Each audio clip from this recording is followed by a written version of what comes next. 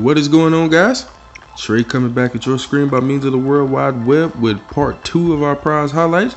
So let's get straight down to the next one in line here, which is our leaderboard legendary Lady of the Lake.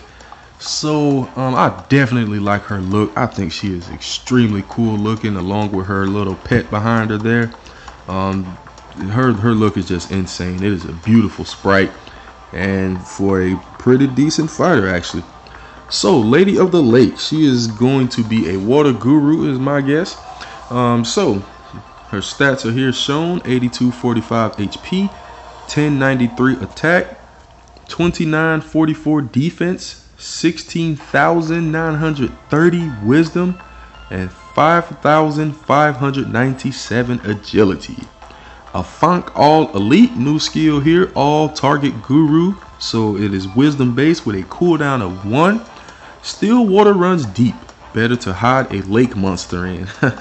So to take a quick look at her skill, I think it is a really nice looking skill. It's just insane how that thing just comes up. I mean, it really looks nice. The thing is, guys, when it comes to legendary gurus, they are not going to do you any good if you don't at least fuse them to 2 out of 3, so you can have that cooldown of 1. Gurus not having their smallest cooldown possible is not good. But at a cooldown of 1 for all target guru, that's pretty standard, pretty much the average for a good usable all target guru nowadays. And this was a powerful legendary that I think is extremely useful. For those that like all target gurus, she is definitely a good option. I would definitely recommend her to anyone who likes a pretty nice, powerful all target guru.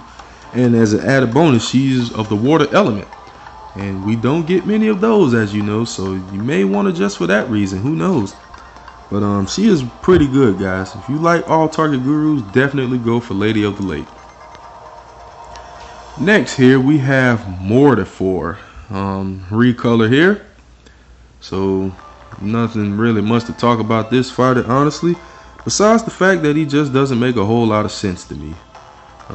DNA decided to make us another weird fighter, guys, and here's why. So let's take a look at his stats off the edge.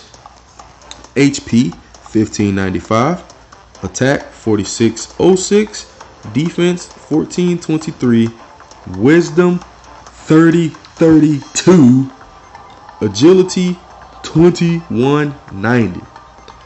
So this fighter is a weird one, guys, and here's why. So this fighter is Sting Elite, single target agility based skill.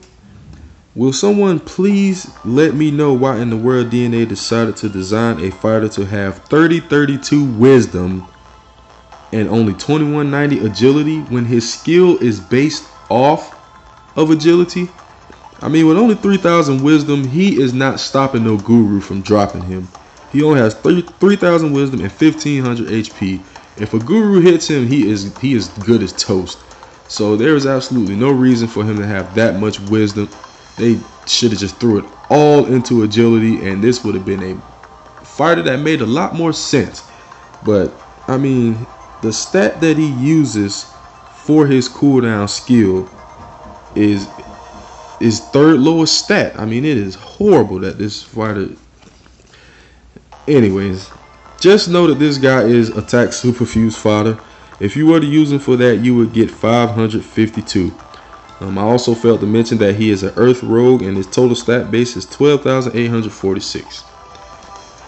So the last fighter that we will talk about is our boss, our BP boss here, that is shown after you defeat the sentries, Lord of the Lord's Guard. The only thing is, guys, I don't know if DNA is going to fix anything, because usually where you would get the hidden fighter would be here in the crystal bracket, but I don't see this guy anywhere in the entire crystal bracket. So I don't know how you're going to acquire him, but he was in the trade section for just a short while. He's been patched out now, so he's no longer there. But from what we saw, he looked to be an air champ, if I can remember correctly. an air champ, and I think his skill was either Gust or Gale all. So he's going to be an all target champ, and if the trend continues to follow, I'm pretty sure he's going to be a pretty horrible fighter. He may be super fuse fodder for HP and or attack, but that's just my guess. I'm pretty sure he's not going to be that great of a fighter, honestly. So to move on to our comparison, I'm just going to let you guys know up front. Of course, we don't have one for Lord of Dolores Guard because we know nothing of him.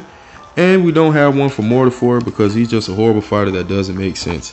So with that being said, there's only one left, and I decided to compare Lady of the Lake to Escalina here. So fighters are extremely similar here, guys. They both have a all-target wisdom-based skill with a cooldown of 1 at 2 for 3 self-fusions. So basically, Lady of the Lake is the power creep to Escalina. That's basically all she is, guys.